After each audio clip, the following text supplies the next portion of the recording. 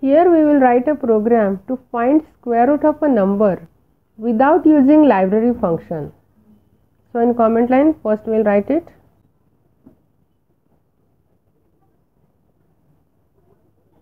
For this we will declare first one class square root.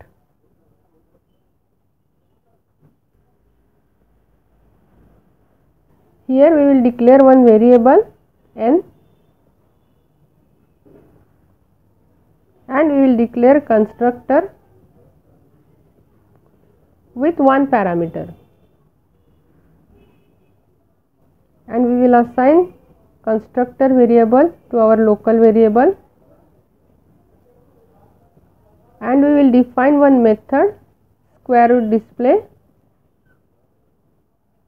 Here I will declare double variable root which is initialized with 1, and I will use for loop for int I equals 0, I less than or equal to n,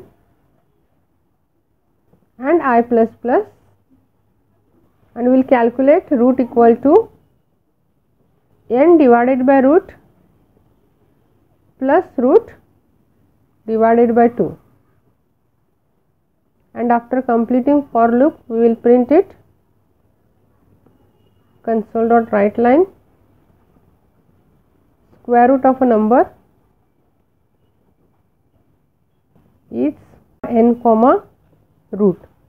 To execute this we will create object of our class. Before that we will accept the number from user. So I will declare one variable n, and I will accept it from user. In n we will accept it by converting it to int32. Then we will create object of our class,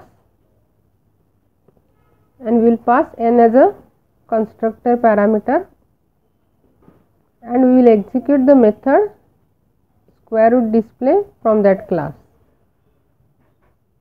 Then we will execute it. I will enter number 25.